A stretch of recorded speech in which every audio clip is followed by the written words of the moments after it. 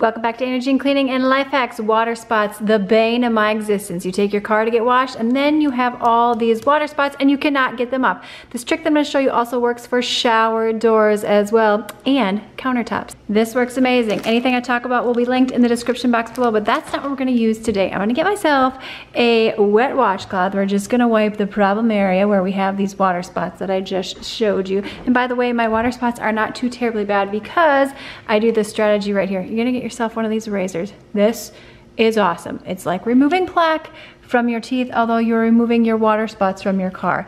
Any place that you have water spots, you're gonna go ahead and gently get under those water spots to remove them. All the cleaners in the world oftentimes are not gonna lift those water spots. And if you don't wanna have to buy a buffer and all these chemicals online and do that sort of thing and wait for them to arrive from Amazon, I don't blame you. You wanna get those water spots off lickety-split. Once you're done removing the water spots, you wanna make sure that you put on some sort of wax that will help repel future water spots. Let me get a dry towel here. These towels, by the way, are amazing at drying. So let's go ahead and wipe this down. Let's see if we have any leftover water spots that I'm not able to get up. Look at nice, shiny, and new, no more spots. Now let's just go right here. See all this spotting? Again, this was just taken through the car wash.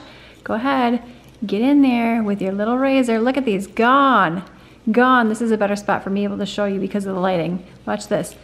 Gone, baby. Gone right before your eyes like magic. And then you can go in with your cloth again and see if you can get up the remainder of those water spots. You can see a bunch up here. I mean, we could just go to town all day with this, couldn't we? This is super, super satisfying. If you want to watch me do this on a granite countertop and show you what I'm able to pick up with this strategy, click the video on screen now. Give this video a thumbs up, subscribe, and I'll see you, my friend, in the next one.